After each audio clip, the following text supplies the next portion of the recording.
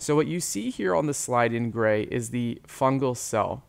And the first thing that we're going to talk about is how the fungal cell synthesizes components for structural integrity of the fungal plasma membrane.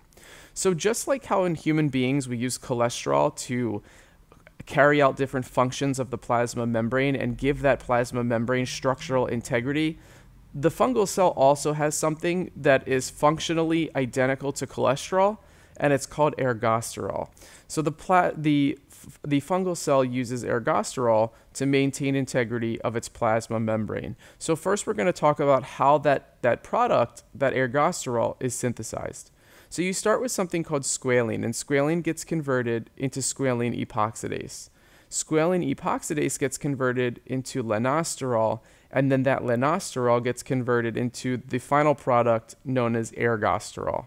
And it's that ergosterol, again, that is the fungal cell's version of cholesterol, which gives its plasma membrane structural integrity. So I've depicted it here, shown as these little pink boxes. It makes up the plasma membrane and allows for the certain passage of materials, cellular functions, etc. So the first drug that we're going to look at is one that prevents the formation of ergosterol. Now, the conversion of lanosterol to ergosterol is done by an enzyme called 14-alpha demethylase, and our first group of drugs is going to inhibit this enzyme. The drugs known as the azoles inhibit 14-alpha demethylase, so drugs like clotrimazole, fluconazole, itraconazole, and ketoconazole. So these all end in azole. And it should make sense to you that by inhibiting the conversion of lanosterol to ergosterol, you can never make those little pink squares, which means you can never put them in the plasma membrane, which means that the plasma membrane of the fungal cell will not have structural integrity and it will die. So antifungal agents can kill funguses by preventing the formation of ergosterol, preventing the stability and integrity of their plasma membrane, leading to fungal cell death. So the azoles inhibit 14-alpha demethylase. Now, the step that converted squalene to squalene epoxide, so the first step, is done by an enzyme called squalene epoxidase.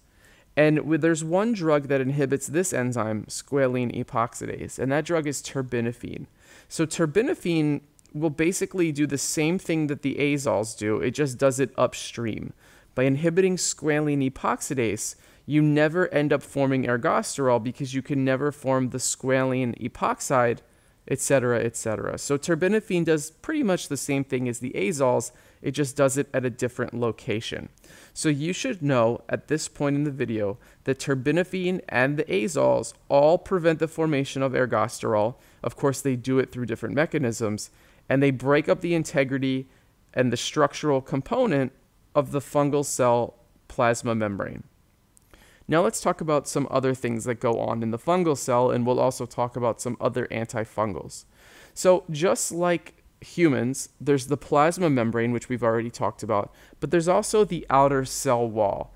And that fungal outer cell wall starts with components called beta-glucans. And these beta-glucans basically need to be activated from within the fungal cell and then transported through the plasma membrane out to the cell wall, where they make up one of the outer layers of the fungal cell wall. And there's an enzyme that takes these beta-glucans and activates them and basically finalizes them as they move out to the outer cell wall. And that enzyme is called beta-glucan synthase. So beta-glucan synthase takes inactivated beta-glucans, activates them, puts on the final touches, and then transports them out to the fungal cell wall where they protect the fungal cell. Now, the group of antifungals that inhibits this process is specifically going to inhibit beta-glucan synthase, and this is the echinocandins. These are drugs like capsofungin, so this group all ends in fungin, F-U-N-G-I-N. Capsofungin is an example of an echinocandin. So these are inhibiting beta-glucan synthase, preventing the activation of beta-glucans, which prevents the structural components that make up the fungal cell wall. So just like with the azoles and terbinafine, if you inhibit a process which creates a barrier on the outside of the fungal cell, you can kill the fungal cell. So that's how these work. Now, the next group is Amphotericin B and Nystatin, and both of these substances are going to act on ergosterol, as you see on the bottom of this slide. What amphotericin B will do is it sort of wedges itself in between the different ergosterol components and creates these little holes or these little tears in the ergosterol plasma membrane. And by tearing little holes in the ergosterol plasma membrane, you can actually cause fungal cell death because, once again, anytime you inhibit the integrity of the fungal cell, well, the fungal cell will simply die. So that's how amphotericin B and nystatin works. These are heavy-duty agents. Amphotericin B is typically used in really bad systemic mycoses, and nystatin is actually used, you may have heard of swish and swallow. It comes in a liquid that you can swish around your mouth for like esophageal candidiasis and things like that. So these are heavier duty agents that are used in more severe fungal infections. The last group of antifungals that we should touch on are ones that act on either the DNA of the fungus or some type of component that's going on in the nucleus. So to simplify that, I'm going to draw in the nucleus here, depicted by this black square with this white strand of DNA in the center. And the two agents that inhibit the DNA and the mitotic process here are going to be flucytosine and glycofulvin. So flucytosine will specifically mess with the DNA of the fungus, and glycofulvin will mess with the microtubules. So of course you need microtubules to undergo mitosis and pull apart your two cells as they split, and that's what glycofulvin will inhibit. And flucytosine will actually literally inhibit the DNA of the fungal cell because it wedges itself in there and gets converted to 5-fluorouracil by cytosine deaminase. So if you look at the name, it's flucytosine, and it's being converted to 5-fluorouracil by cytosine deaminase. So the name of the drug kind of tells you a little bit about the mechanism. So again, just to quickly summarize and really beat this into your head, flucytosine inhibits the DNA of the fungal cell, and glycofulvin inhibits the microtubules, which would prevent mitosis in the fungal cell, okay? So they're working at the level of the nucleus and the splitting of the cell or the DNA. So this slide is the summary of how all these different drugs work and on what part of the fungal cell that they work. Now let's overlay some really useful mnemonics to help you remember some things about these drugs. So I've put the mnemonics here in orange. Let's start at the top, echinocandins. So to remind you that echinocandins inhibit cell wall synthesis, echinocandin sounds like you kinda can't do, and I always remembered you kinda can't do cell wall synthesis if you give an echinocandin. So that's how I remember that. You kinda can't do cell wall synthesis if you give echinocandins.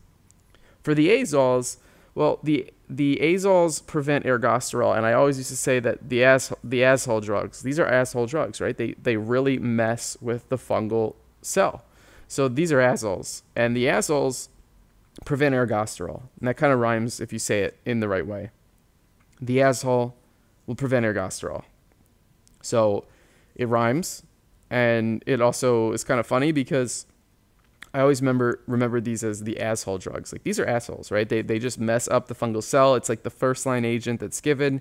It's like, oh, got a fungus, give them an asshole drug because the fungal cell perceives these drugs as assholes, okay? And they all end in azole, so it kind of works. For amphotericin B, remember amphotericin a hole, so they tear a hole in the plasma membrane. Amphotericin, they tear a hole. Okay. For terbinafine, I don't have a good mnemonic. For flucytosine, I'm not going to waste your time with one because the name of the drug sort of hints at the mechanism.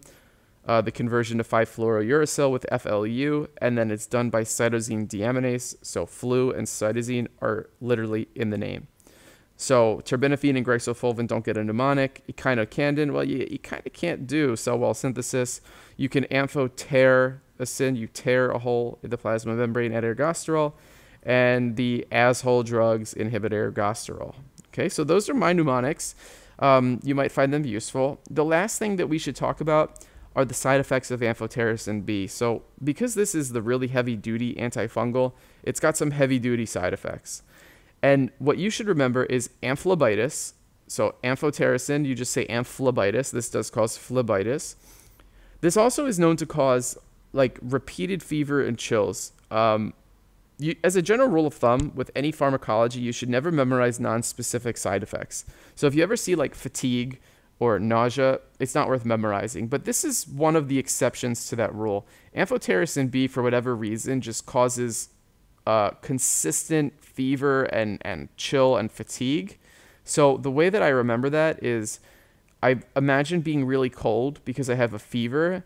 And when you're really cold, you're like, you're shivering. So amphotericin, that's how I always remembered that. Like as if you had a fever and chills and you were so cold that you were kind of stuttering a little bit. So amphotericin, that's how I always memorized that fever, chill, recurrent presentation.